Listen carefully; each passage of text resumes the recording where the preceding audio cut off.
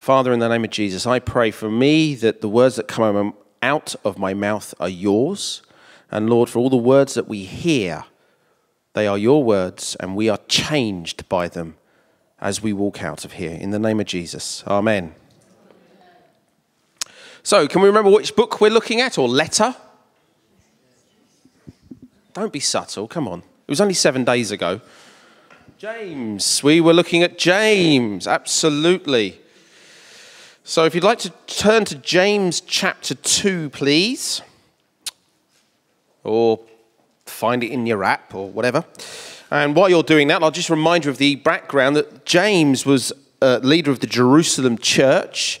He was also the half-brother of Jesus.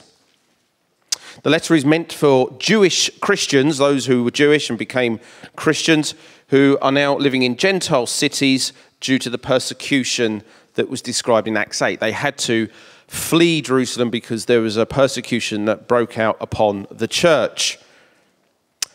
The letter, somewhere about the late 40 AD. And also the letter, if you look at the letter and the teachings in Matthew 5 to 7, the Beatitudes, you can see there is a distinct underpinning from Jesus' teaching in James's letter. So, can we remember, who was here last week? Come on. Don't be thank you. Can we remember last week what it was about?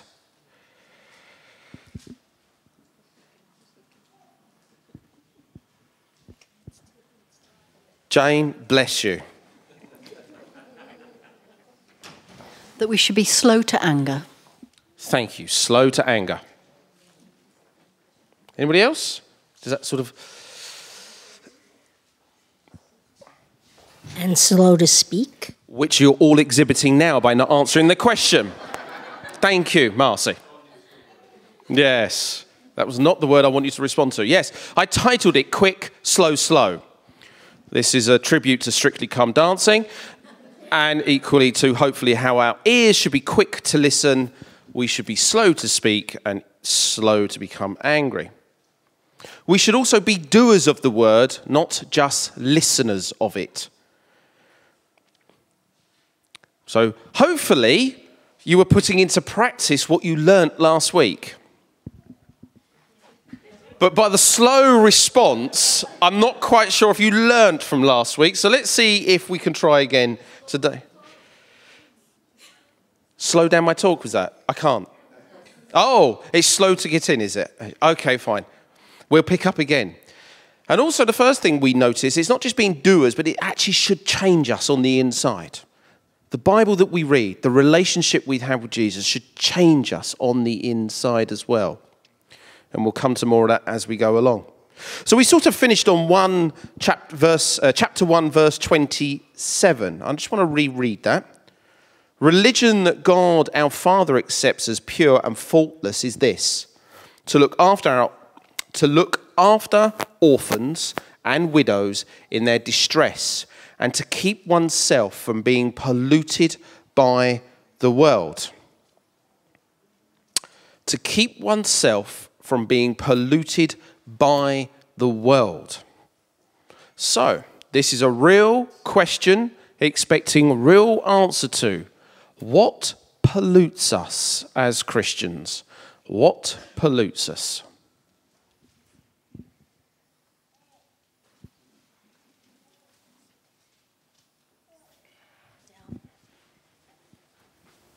Just thought you needed some help. Thank you, Pastor. I think the biggest thing that pollutes us is the values that are taken for granted in society around us. So, for example, material things are more important than spiritual things, the whole consumerist thing. That I as an individual are more important than we as a group, so the whole individual thing as well. Yeah, that'd be the two big ones. Thank you. Sometimes things we watch on TV and digesting it instead of letting it dispel from our body. Thank you. Anybody else?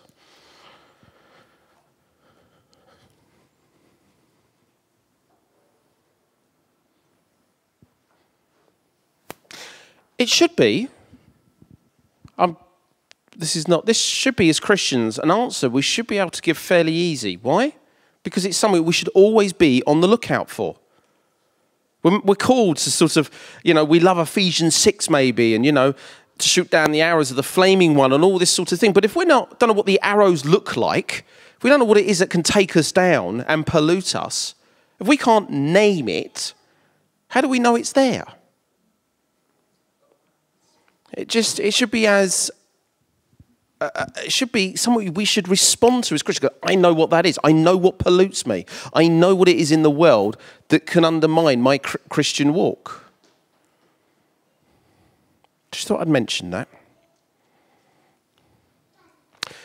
So what pollutes us? Well, I think James has got something to say. So let's read. Could you read with me? James chapter 2, verses 1 to 13. My brothers, and it should be also and sisters, as believers in our glorious Lord Jesus Christ, don't show favouritism. Suppose a man comes into your meeting wearing a gold ring and fine clothes, and a poor man in shabby clothes also comes in. If you show special attention to the man wearing fine clothes and say, "Here's a good seat for you," but say to the poor man, "You stand there," or "Sit on the floor by my feet," have you not discriminated amongst yourselves and become judges with evil thoughts? Listen, my dear brothers, has not God chosen those who are poor in the eyes of the world to be rich in faith and to inherit the kingdom he promised those who love him? But you have insulted the poor. Is it not the rich who are exploiting you? Are they not the ones who are dragging you into court? Are they not the ones who are slandering the noble name of him to whom you belong?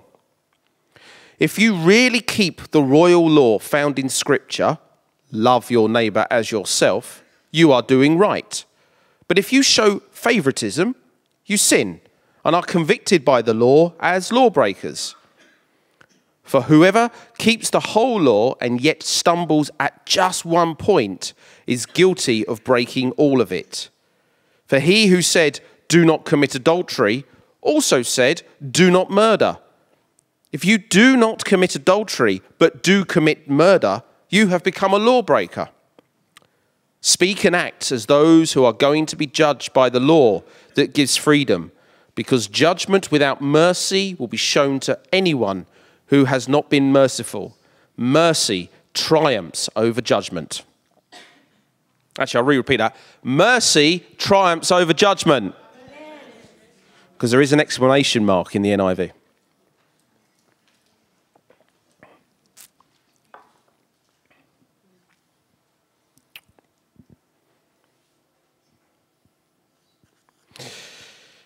First opening verses of chapter 2.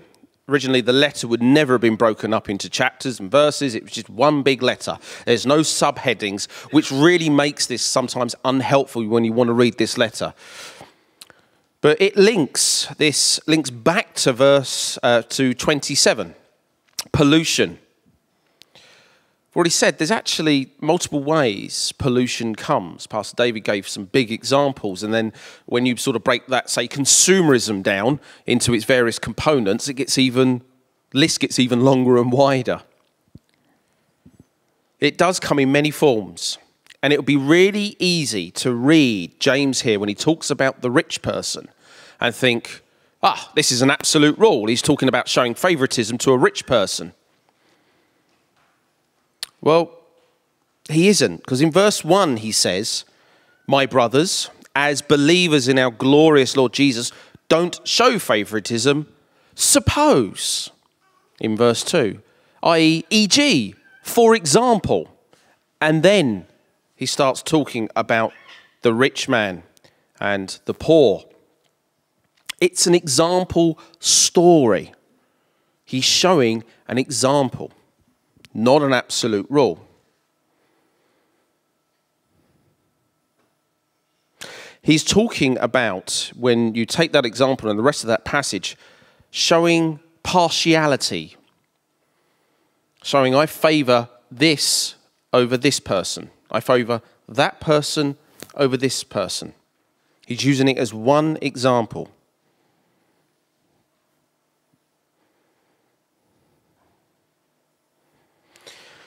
He's using an example to say that if you are showing favour to one person over another and above another, it's like saying that God loves that person you're highly regarding more than the person that you're not regarding nicely. And he's talking to Christians.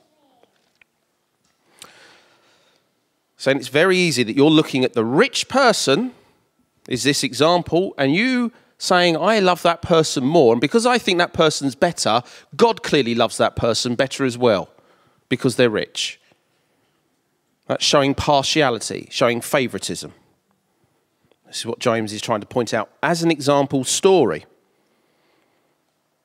So could you imagine a rich person walking into this church and we all fawning over them? And we all go, no, no, no, don't do that. But believe you me, we are polluted by the world. I've got a fantastic example story, a real life one, that to this day makes me laugh and cry. Happened just over 12 years ago. And I'm going to only mention the fact that it was Joy and I were going out with somebody that we know really, really well. I'm deliberately going to protect the identity of the person. It's not somebody from this church, I hasten to add. And we were going out with them to do some shopping up in London. Just prior to, or I think it was just after Christmas, I can't quite remember what it was, but I know the sales was on, and we needed some electrical goods. We needed it for our kitchen. We needed, I think, a toaster, if my memory serves correctly. And the sale was on. We knew the particular toaster, and we wanted to go to one of these big department stores. We could have gone to any one of the department stores around the country, but we thought we'd make a bit of a day of it with this person that we know really well and have a spot of lunch and everything else, yeah? Do that sort of thing. So we thought, let's do that. And I decided, you know something, I'm going to sort of get a bit better dressed. I'm not just going to go in my jeans and T-shirt. I'll actually maybe put on a shirt on and a nice jacket on, which I hasten to add, by the way, would have come from, when I mean nice, I mean probably the ones that have been washed and ironed.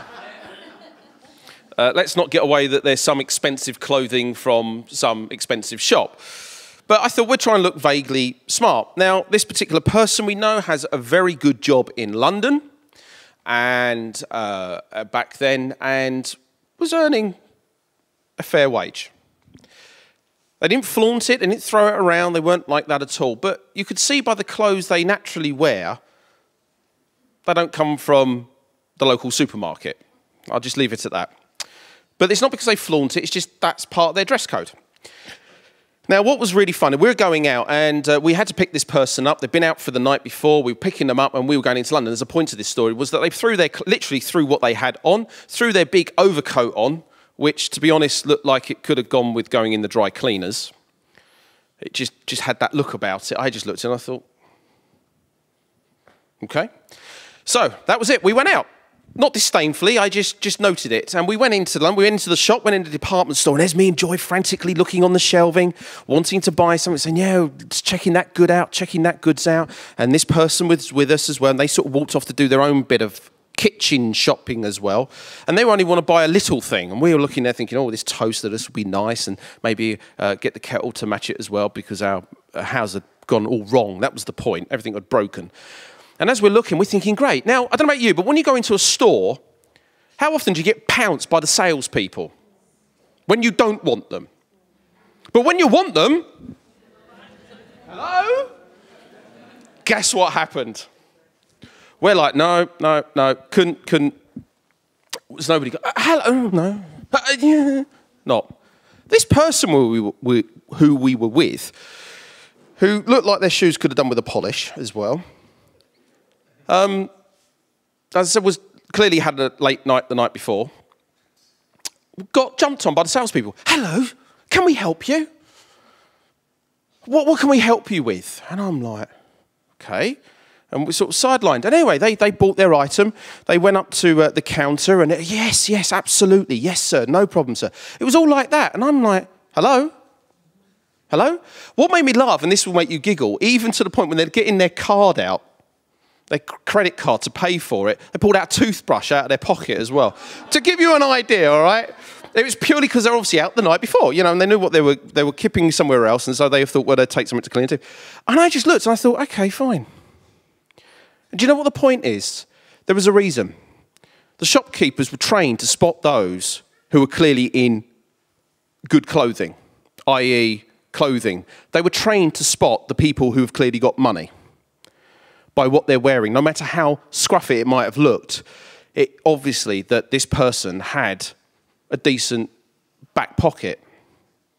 We in society are trained to look out for those people. You may not believe it, but by the clothing, I bet if you watch fashion advertisements on TV, I bet when you're out and about, you know that whether that comes from a local designer store or that comes from a supermarket, yeah? We're trained, our eyes by our adverts are trained to spot these things. That is being polluted by the world. We are trained to do this. We just don't know it half the time. People that work in shop stores sometimes are trained, and if anybody here does work in that, I think sometimes it depends on where your London store is or where your store is. Sometimes you're trained to look out for those. I did walk out of there with a sense of, okay, next time I'll just go in scruffy, see what happens next. I better get kicked out.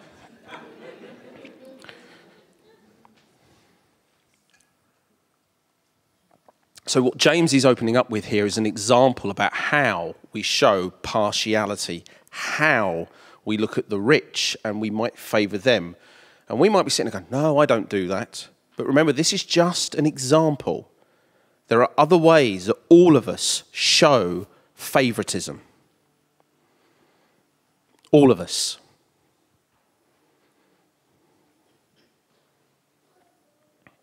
It could be that you might naturally congregate to somebody of your own culture,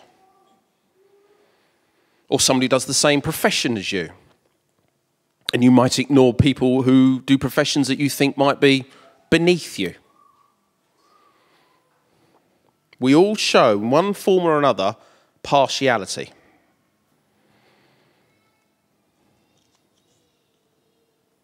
And James is trying to point out that this should not be so. You have become judges already, he says, with evil thoughts. Now, James is also saying, by my brothers, he also should be saying, and my sisters. Let me explain. The NIV translates the Greek just my brothers, but actually that really is a neutral term. It is both inclusive. When it was used back then, it meant both male and female. So my sisters, just read that as, and yourselves as well. As believers in our glorious Lord Jesus Christ, that line that you see right at verse 1 is emphasizing the reader's status. You are my brothers and sisters of our glorious Lord Jesus.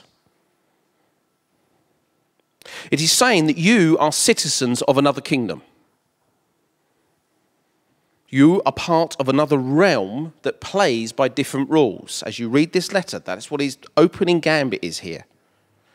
He's saying that you are members of God's household. That is what he's saying. When he says, my brothers, that's the opening line, and sisters. But what he's saying is, by this statement, glorious Lord Jesus Christ, that is a term you don't see really anywhere else, in this glorious bit, in such a later on in the letter. And he's trying to emphasize the fact that our Lord Jesus is glorious. Not just he's in glory, he is glorious, he is Lord. If you favour the rich person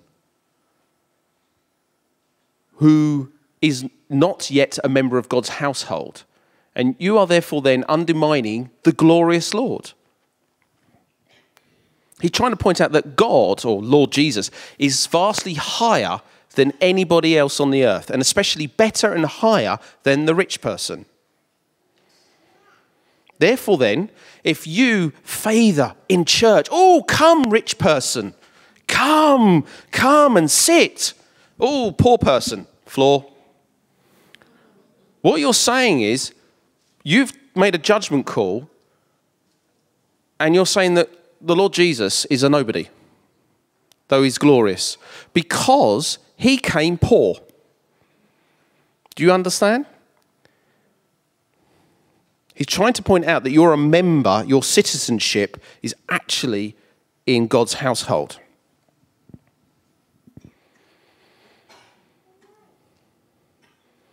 So if we turn around and say, I am part of God's household, and yet you show favouritism to one or two people that come into the church, you're actually saying your citizenship really lies in this world rather than the new kingdom that is coming. Because you'll rather be nice to the rich person or to somebody from your own culture, and you would look and ignore somebody else who may not be rich.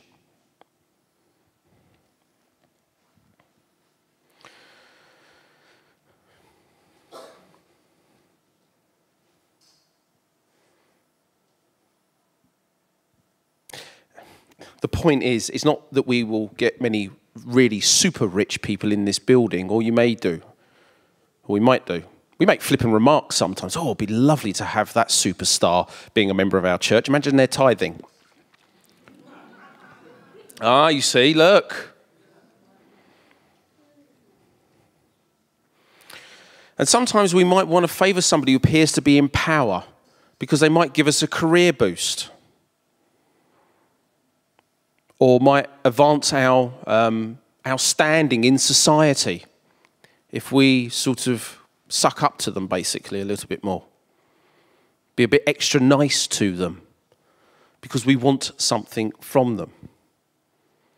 James is saying in that whole, if you do that, what you're doing, you're not saying you're part of God's household at all. You're sinning. You're saying your citizenship lies in this world, not in God's. And we'll keep going with that thought as we go. Verses 5 to 7, which we've already read, and I won't read again. James is saying this gives an example. Right at the beginning, he's given an example of what favouritism can look like between the rich and the poor. But be honest with you, he's probably using a real example that's actually really happening. We all use examples of stories whenever you're preaching, and if you're being honest, there are times you know that actually in real life that's really happening somewhere. And it's a shame. We don't just pluck these things out of thin air. You know, it is true. It's happening around the world. It might be happening in churches, but most certainly will be happening in society. So he's probably actually trying to show us also in this letter exactly what's really happening in the churches that he's writing to. Saying you're showing favouritism to the rich. Why? Well, as I said earlier, this is Jewish Christians who had been persecuted and dispersed out into the Gentile towns. They've got no real money. They're also being persecuted while they're there as well, because they're Christians. They're talking about this Lord Jesus, who's Lord over Caesar. That's not going to go very well. The Jews also don't like it neither, so they're persecuting them as well. So you can understand, I think, maybe that if you suddenly start having a rich person coming into your church, i.e. somebody with influence and power in the town, you might want to see if you can suck up to them a little bit. See if you can get some protection from them. See if you can become their friend. Rub shoulders. Yeah?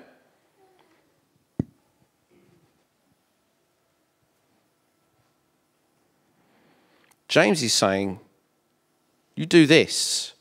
These are the very same people who are insulting the name of Jesus. As he makes it very clear, he says,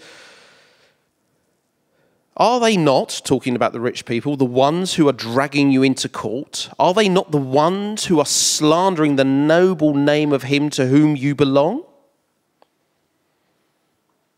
You're showing these people favouritism as they come into your church. Yet they could be next week dragging you to court. And by the way, it's not like courts in this country. It will be a court where you'll probably get flogged and you could get crucified or head hacked off, burned, stoned. So you're showing them favouritism, are you? These very people that next week could be dragging you off to court. You see, for James, there's a sense of, how daft is that?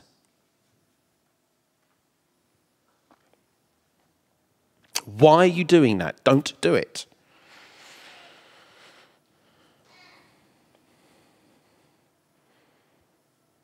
Now, let's just try and bring it into today just a little bit, because there is a difference between showing love and showing favouritism. I would expect our welcoming team to welcome everybody equally. Yeah? Would you expect that? And I'd expect us as church to always welcome everybody equally. And all of those, maybe you'll get the church, they'll come in, they'll go, hi, welcome, welcome, come, let's give you a seat. So you can imagine in James's example, it was, come, oh, you're rich, oh, come with me. Come down here. Oh, here's a special seat just for you. Okay, that's James's example. So let's go with our example. Hi, welcome. Actually, it doesn't work for us. Do you know why? Because everybody gets dragged down to the front, no matter who you are, because nobody here ever takes up the front seats. I keep explaining, these are the more comfortable ones, because they get used less.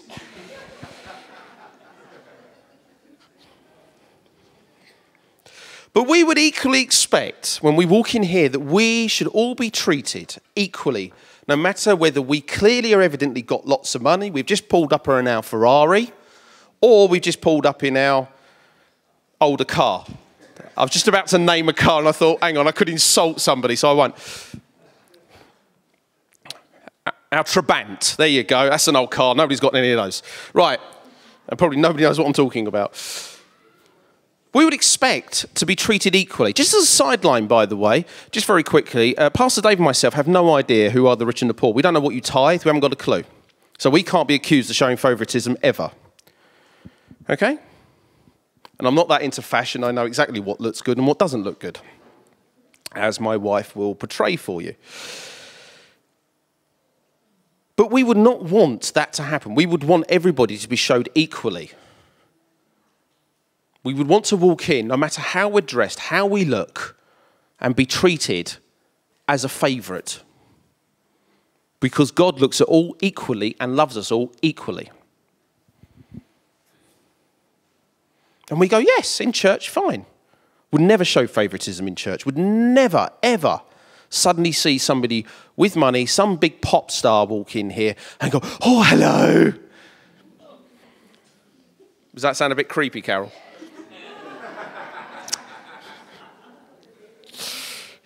It's well practiced. Right. But here's the modern equivalent, I think, for James. You're in work, college, friendship group, whatever. Somebody who's got power and influence.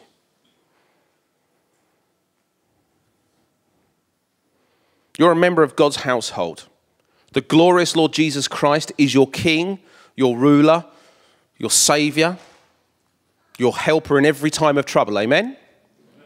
But in your workplace, your manager, your president, your GM, whatever. In your college, your tutor, your principal. You're extra nice to them because they will give you a career leg up. You're extra nice to your tutor because they might give you a few extra percentage or fight your corner in your exam. Yet your work colleagues, those on the same level as you or below you, no, I'm not helping you today. Oh, yes, hi, boss. Oh, no problem. Yeah, absolutely. Oh, I'll go and run and do that stapling for you. Oh, yeah, I know it's not normally my job, and I normally leave that to the admin staff, but yes, I'll go and do that for you. Oh, well, sorry, you want me to do yours as well, do you? Oh, sort of junior? No, go do it yourself. And don't laugh, because it happens. I think that's the modern equivalent. And James saying, for those bosses, those whoever you suck up to, they could be the following week dragging you to the HR department because you have confessed Jesus Christ. You've said something nice about Jesus. You've done something. And they're the very people that will drag you into HR to get you into trouble. You're a member of God's household. That is your citizenship. That is where you reside. You shouldn't be playing by the economic rules of our companies and businesses. You shouldn't be sucking up unduly to your bosses.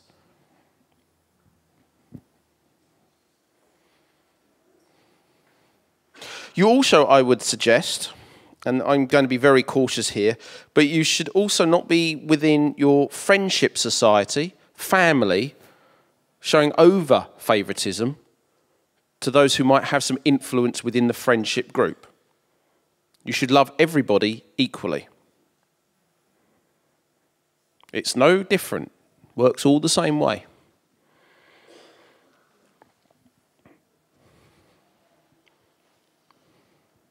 Bullies are normally the people that we tend to want to suck up to because we want to be on their good side. I think there's an equivalent here for James. Why? They're as much as stab you and bully you in the back the next day if they got nobody else to pick on. You're part of God's household. God is your Lord.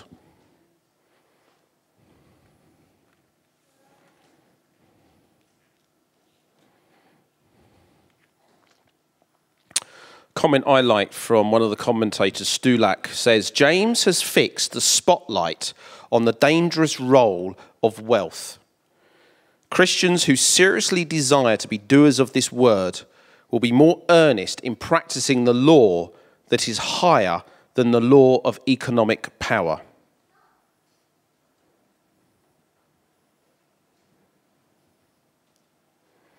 Whether we like it or not, I believe that sometimes when we go into work or wherever, benefits office, whatever you do, social friendship group, I think sometimes those that have got influence, you'll sort of drop your kingdom-like status and show favouritism to them. James is saying, no. Why do that?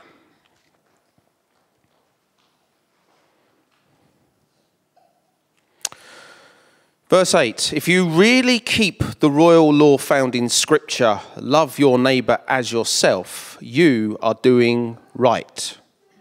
But if you show favouritism, you sin and are convicted by the law as lawbreakers. What's the royal law? Jesus. James is writing, he could be talking about the Old Testament.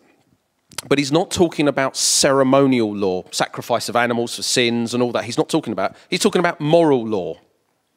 Moral law being love your neighbour as yourself. Or, the better phrase we do these days, do to others as you would like be done to yourself. Yeah? You show favouritism. Nobody wants to be trounced on by somebody else. You don't want to be ignored, do you? Akin, you wouldn't want me to ever ignore you in favour of Andy, would you? Could you be a bit more convicted in that, please? No. And I wouldn't want that to happen to me. I wouldn't want Andy to ignore me in favour of Akin. That's love your neighbour as yourself. You show favouritism, you are not fulfilling that commandment, says James.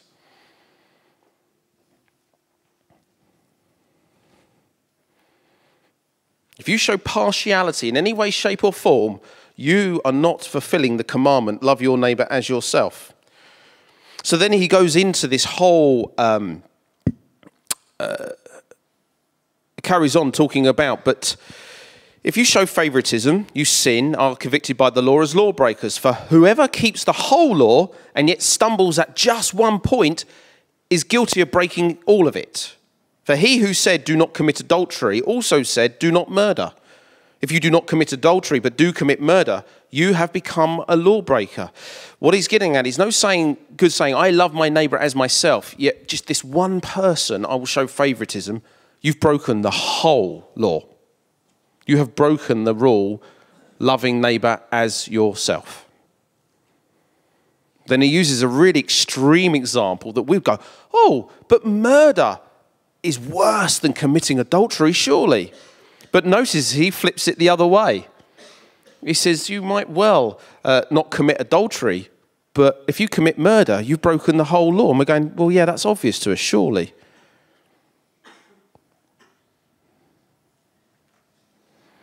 He's saying it's just as equally strong.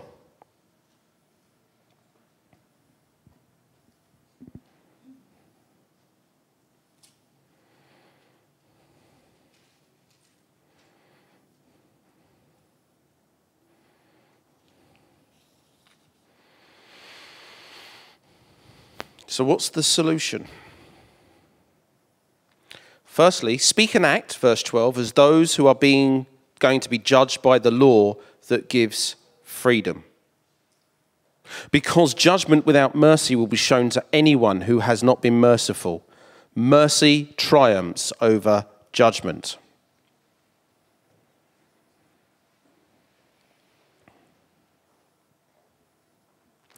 Here's a fun subject for you. We're all going to be judged. Oh, that wasn't as... We're all going to be judged. Therefore, we should all speak and act as ones who are going to be judged. Now, if you're a Christian, you know you're saved, but you still have to give account for how you act and what you say. So therefore then we should speak and act as ones who know there is an ultimate judge, i.e. our glorious Lord Jesus.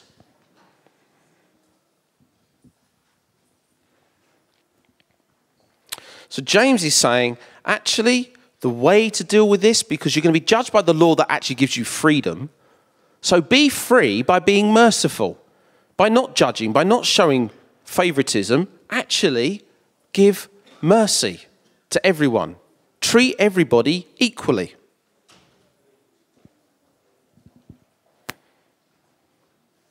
Stulak says, our relationships are corrupted by the sin in our character that leads us to approach people with fear, calculation, judgmentalism, and manipulation for our self-interest.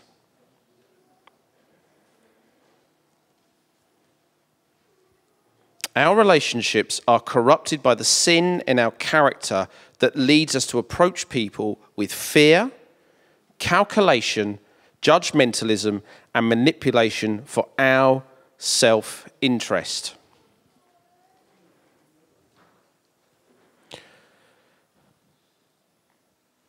How many times did you look at someone, you assess them by looking at them straight away? It's true for interviews. I think it's within the first 30 seconds or something, you've already been judged, assessed, and whether you've got the job or not. That's pretty much it. That's normally the norm. Why is that? You don't know me yet. Because it's the way that we approach people. It's the way that you dress, maybe the way that you look. Let's be honest, do I like your skin colour? Do I like your hair colour? Do I like bald people? Do I like people with hair? Do I like the tie that they're wearing or the blouse that they're wearing? We make judgments by looking at people within 30 seconds. And we normally approach people, with a tentative, right, okay, judgment, what can you do for me? Are you worth knowing? In one form or another, we've always done it. Now, as you grow in your maturity with Christ, it should be, God loves you, hi. You don't actually go up to them, hi, God loves you, but you know what I mean? In your backdrop, you should be looking at them as the image of God. But I think we all approach people with some sense of making a judgment, fear.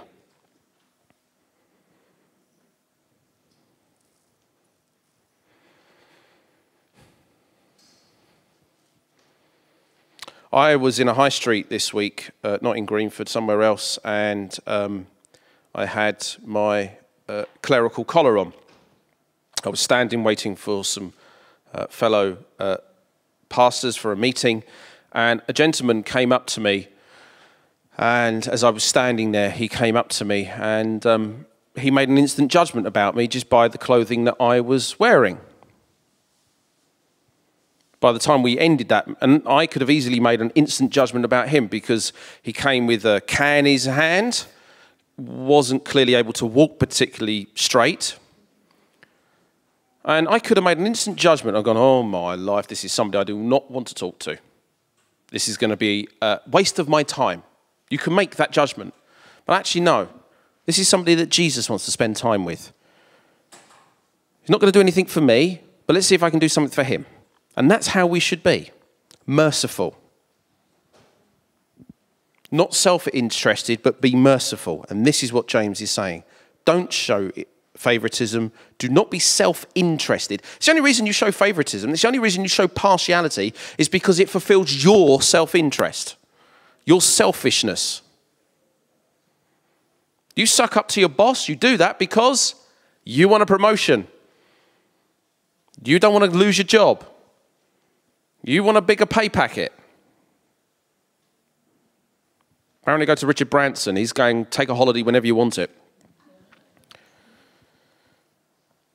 But James is saying, no, be merciful. Do not be self-interested.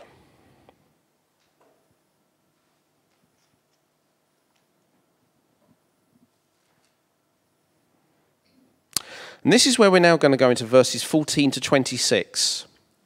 We're not going to go to it too in depth because it's one that most of us read and it gets so misconstrued.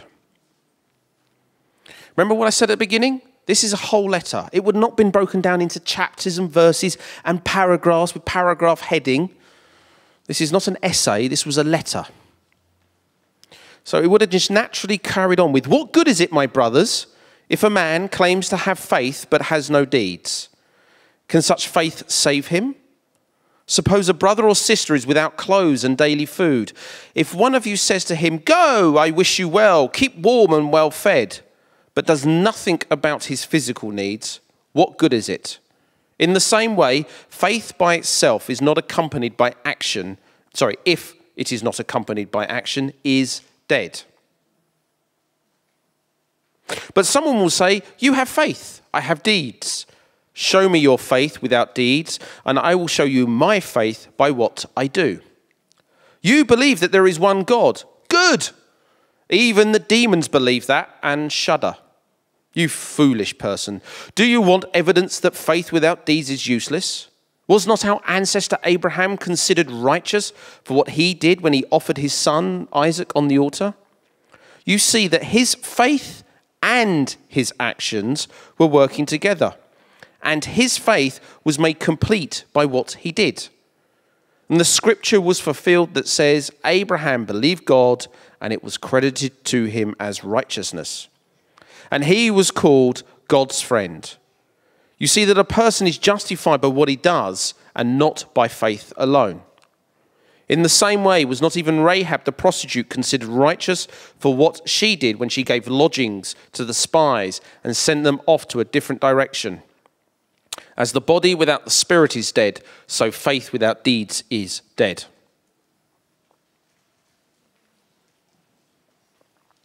This passage is sometimes taken in isolation because it is separated by a header, faith and deeds, in the NIV, before it reaches to the end of chapter 2. And some people read that as meaning that actually you're not saved by faith alone. You've got to be doing all the time to be saved. It's your works that saves you. It's what you do for God that saves you, not just faith in him. That's not what James is saying. If you take it at its whole package of what we've just read about showing partiality and favouritism, and earlier on in chapter 1 when he talks about being doers of the word,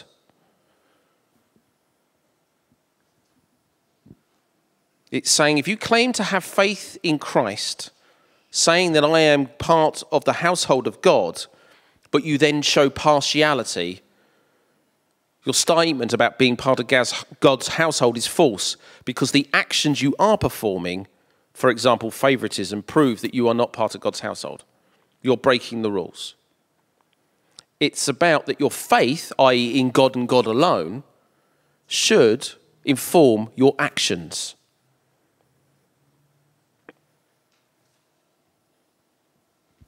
And it goes deeper than favouritism here for James. If you do not show mercy, for instance, You're not living out the word of God.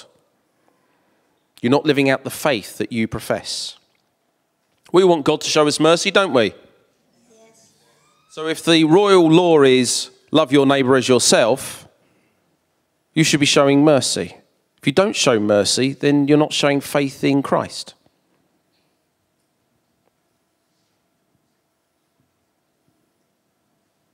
What James is basically saying in verses 14 to 18 is that attending church every Sunday and professing to be a Christian, but not having your life shaped by the Bible and your life shaped by a relationship with Jesus is not faith, because there's no evidence or outworking of your faith the other 6 days of the week.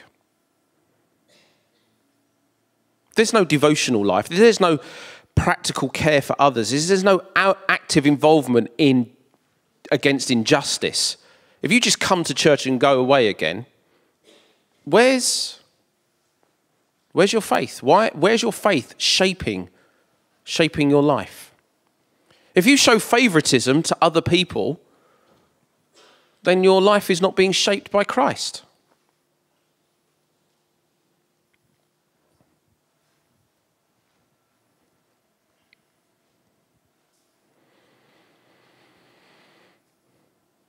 You have to be a doer, i.e. somebody who actually reads this word, has a relationship with Jesus, and it should shape the way you live your life. The way you treat others, the way you love others.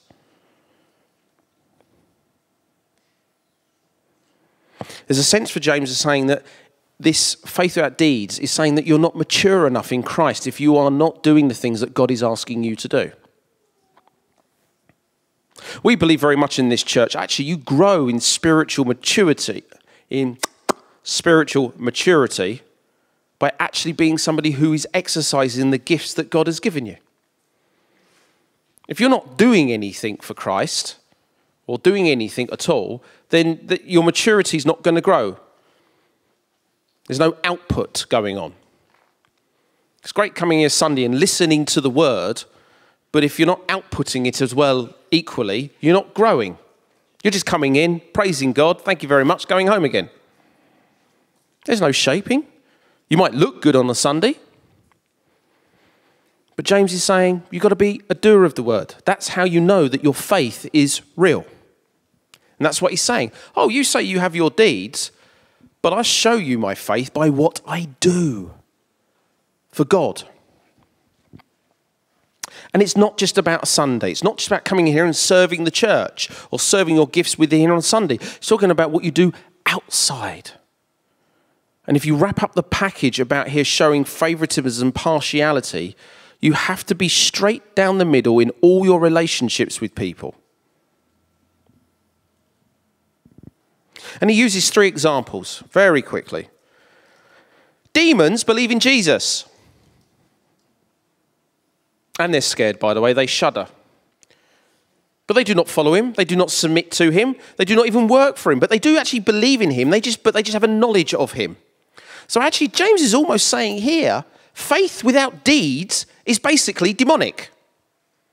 Because they believe in Jesus, but they don't do anything for him. And they're demons. Now, I want to really, it's quite extreme to say, if you say you have faith but you don't do anything with it, you're not a doer of God's word, it's not shaping you internally, that's almost demonic. That's a little bit on the strong side. But there is this sense of, don't just come in and just do nothing. Faith without deeds is dead. He uses then 2 other examples. Abraham, the father of the Jewish nation, and Rahab, a prostitute from a foreign nation. And he says, yet equally, both of them showed great faith by what they did. For Abraham, he completed becoming righteous because he was willing to sacrifice his son.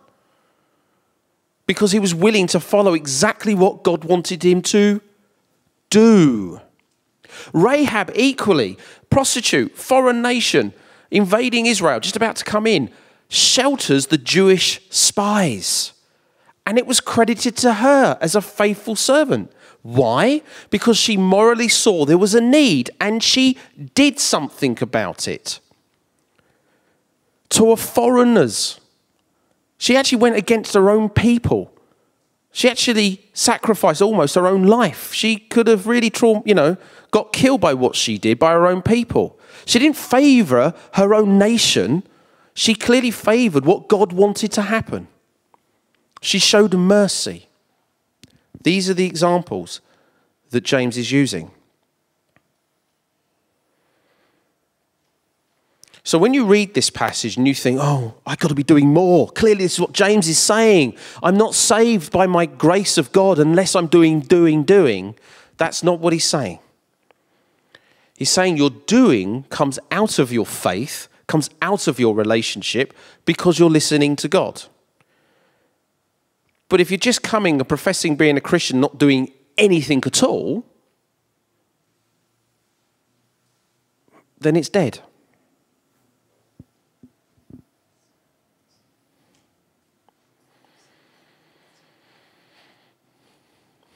And actually, if you don't do anything, there is no spiritual maturity. That sounds really harsh, but it's true.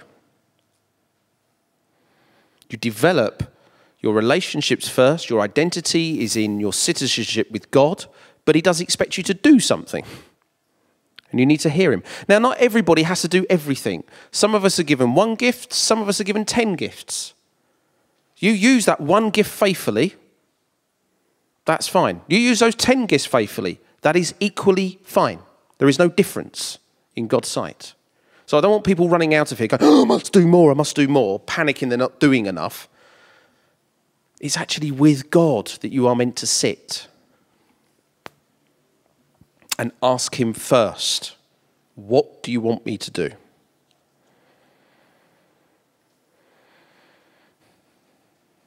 So we are saved by grace. We are saved because of our faith in Jesus. But he does expect us to do things. And one of the things I think he expects us to do is not show favouritism, but actually to love everybody equally.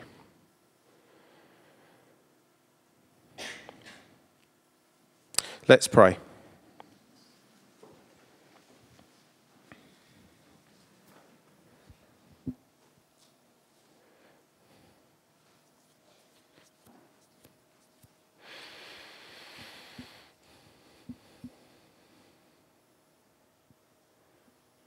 Lord, I remember actually one of the worship songs this morning about us being light in the world. And you call us, Lord, to not play by the world's rules, but to play by your rules. Not to show partiality, not to show favouritism, Lord, but to love everybody equally. I pray for each of us here this morning, Lord. As this sermon has been somewhat hard-hitting, Lord, we do walk out of here knowing that we are saved by grace, but knowing we're also meant to be doers of your word. Be light in our society. Be light in our companies. Be light in our families. I pray for each and every one of us, Father, in the name of Jesus, that will become a living reality this week. Lord, point out to us where maybe we're not making you to be our glorious Lord in the areas of our lives that we live. But also, Lord, I pray that you will point out to us where we are doing exactly what it is you want us to do. In the name of Jesus, amen.